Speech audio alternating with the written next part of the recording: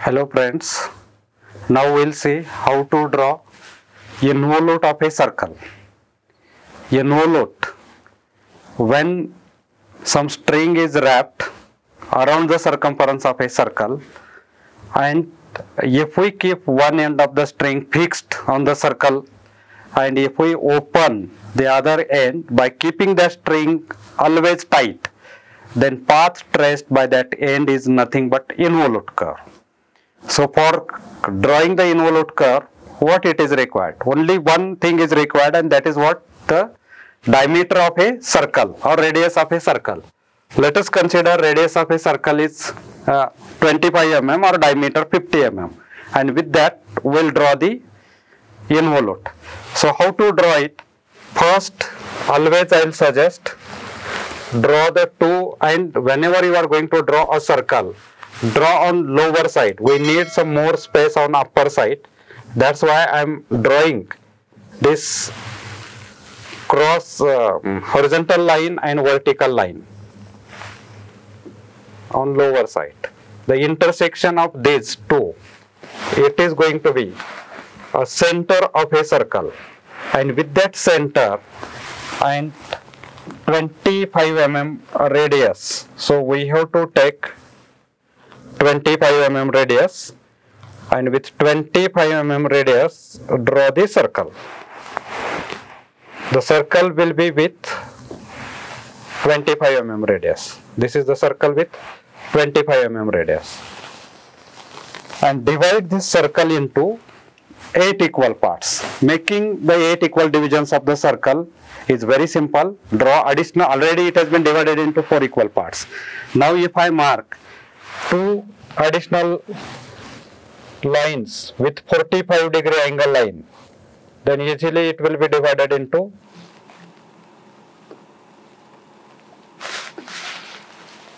8 equal parts. 45-degree line, mark like this, and again one more 45-degree incline line like this. Now it has been divided it into 8 equal parts. Then from the lowermost point, draw the tangent. Draw the tangent. It will be like this. Draw the tangent, and on that tangent mark the distance equal to 157 mm. 157 mm, it is nothing but, if diameter is 50 mm, circumference of a circle is pi d, and pi d is nothing but pi into 50, and pi is 3.14, so we'll get 157 mm. And this 157 mm distance we have to mark on lowermost tangent at the circle. So that 157 distance, it will be somewhere over here, and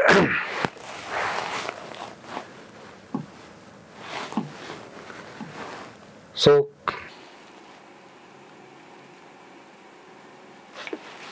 we can mark the vertical line through that point.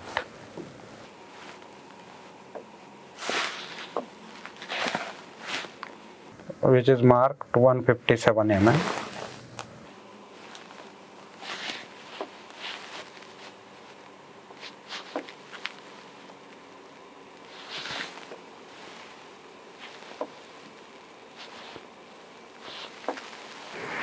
This is the line width.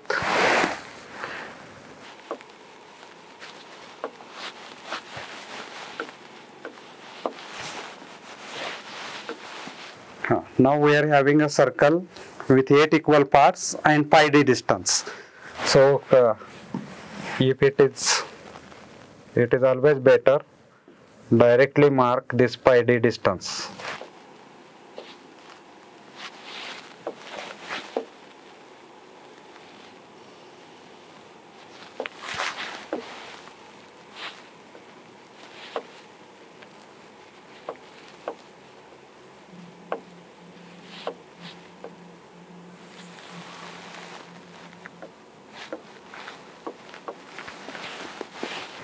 So this distance,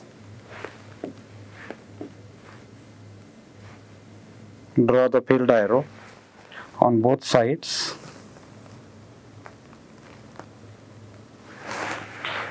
and give this dimension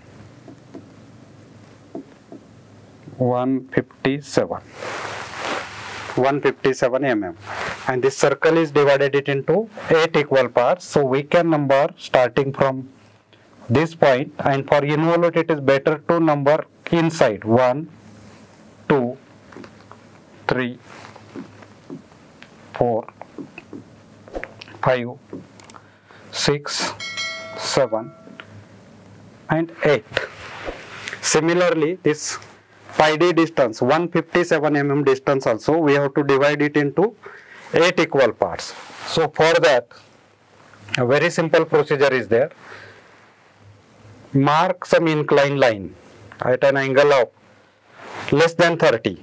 So you can take any angle, but just I am suggesting the angle equal to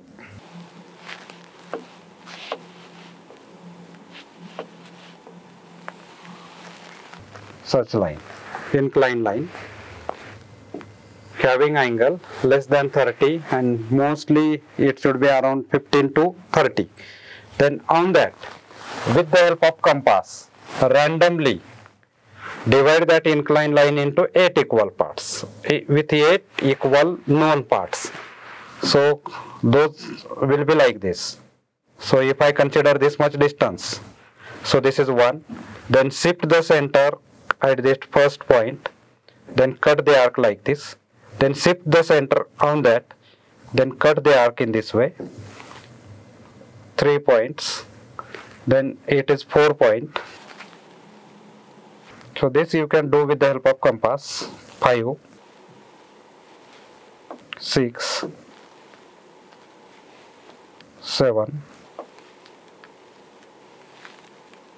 and 8.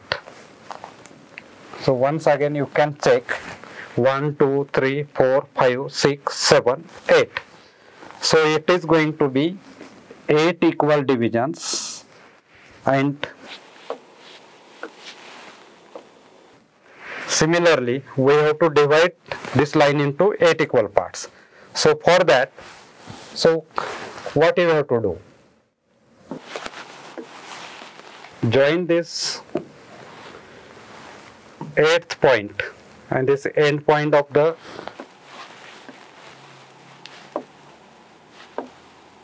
this 8th point and end point of this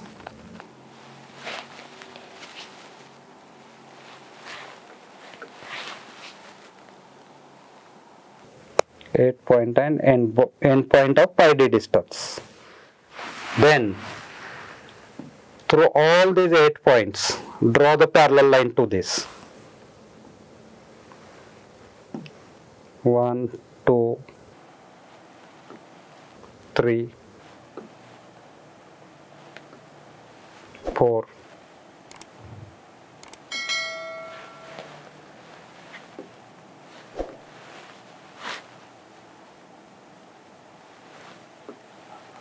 5.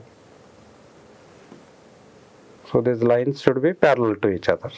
6, 7, 8. This is the proper procedure of division of the lines into 8 equal parts. So starting with this, it is going to be 1, it's 2, it is 3, it is 4, 5, 6, 7 and 8. Generally for cycloid and involute, up to this it is common. Drawing the circle and dividing it into 8 equal parts, and drawing pi d distance and dividing it into 8 equal parts. Then after that the procedure is different. Then what we have to do? Through all these 8 points, we have to mark the 8 tangents. So already we have marked the tangent at A, means at lowermost point. Then we have to mark the tangent at 7 and see that this tangent should not intersect each other.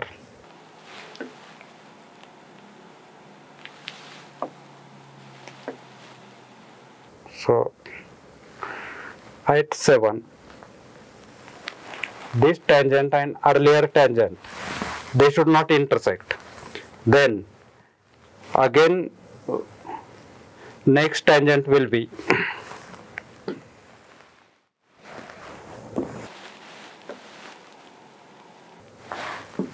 at 6.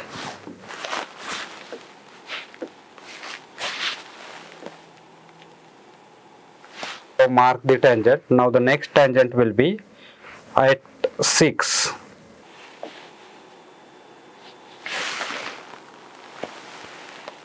It will be like this. Then tangent at 5. But this tangent, they should not intersect each other. Means we have to take this care.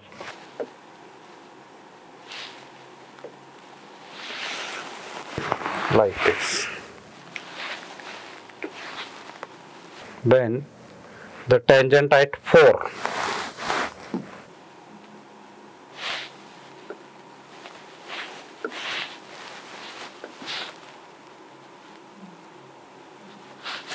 Tangent at 4 means it is going to be a horizontal line.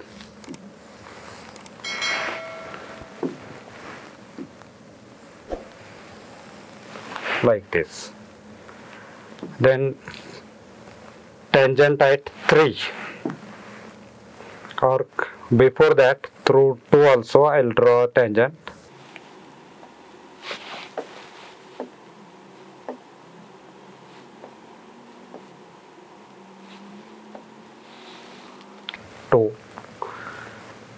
And now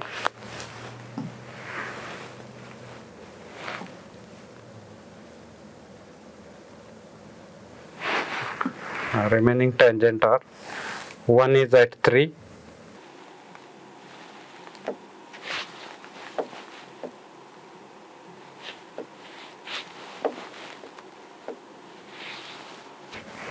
and last tangent will be at 1. And see, while drawing all these tangent, what care I have taken, that these are not intersecting each other.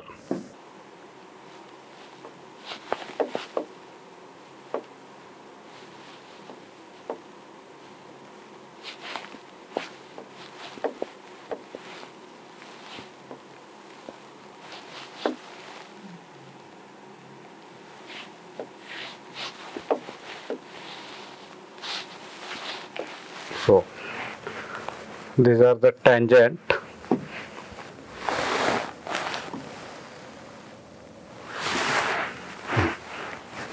Now we must have circle with 8 division, pi d distance with 8 divisions, and tangent at all these 8 points. Then how to mark the points on the involute curve? So for that, initially that point is at P. Initially point is at P, so that point is going to be something like this. This is the beginning, so it is P. Then for getting the more points, we have to make use of the compass. How will be using the compass? So, well, in the beginning, that center is at this place, and if I take its radius 25 mm, so the point will be at P. So this is the distance equal to radius, and the point is at P. Now when center will be at 1, so then in the next, shift the center at 1, you take P to 1 distance,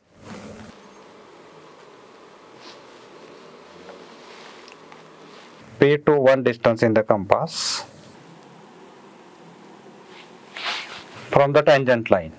Shift the compass at 1 and cut the arc on the tangent passing through 1. So means here. So the now point will shift from P to P1. So like this, then put the compass at P itself and take the distance from 2 to P in the compass. Put the compass at point 2, then cut the arc on the same tangent. This point is P2. Then next, increase the distance in the compass, and that distance is going to be P3. P23. P23, put the compass at point 3, rotate it and cut the arc on the tangent at 3 itself. We'll get P3 point. Then for getting P4, so you can put the compass at 4 or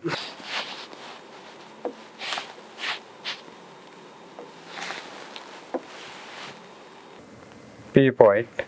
Then in the compass we have to take P4 distance and put the compass at point 4, cut the arc on tangent through the same point.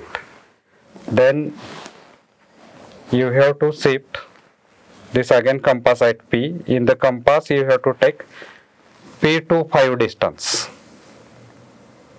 P to 5 distance in the compass. Put the compass at 5 on the circle and cut the arc on the tangent at 5. So this is the arc. Then shift the compass again at P. In the compass take more distance, P to 6. P to 6. Then keep the compass at 6 on the circle, on the circumference, and cut the arc on a tangent passing through 6 itself. Then keep again the compass at point P, and in the compass you have to take P to 7 distance. P to 7 distance and shift the compass at point 7 and rotate it and cut the arc on this line tangent passing through 7. And finally the 8 point in the compass, if you take P to 8 distance, P to 8 distance, and if we put the compass at 8, it will cut the same point. So like this we will be getting the 8 points. We will get the 8 points.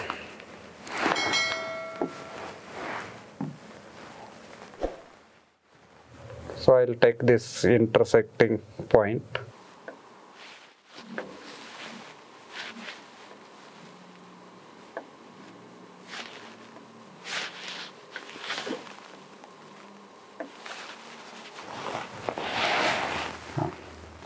Like this, we will get the point on the involute. How to mark? How to mark these points? Initial point is P, then P1, P2, P3, P4, P5, P6,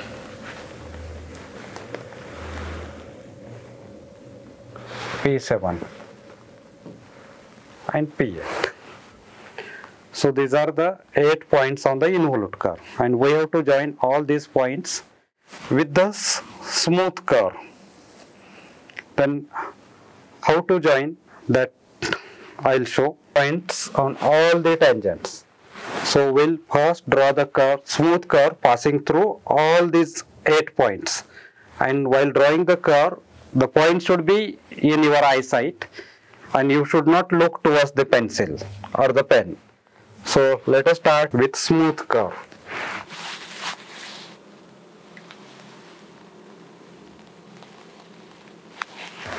So it is P, P1, P2, P3, P4.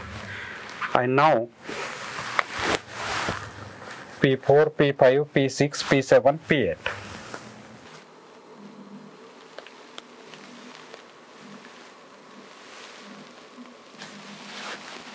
So this is the involute passing through these 8 points. Give the naming. Initial point is P. The second point is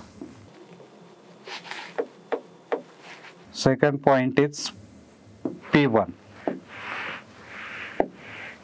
Then P2, P3, P4, it's P5, P6, P7, P8. Now naming is there, pi d distance we have marked. Then another important thing is, so we have to mark the dimension. This circle is having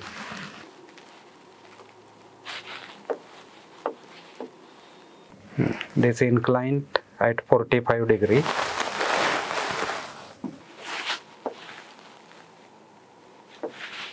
And make it horizontal.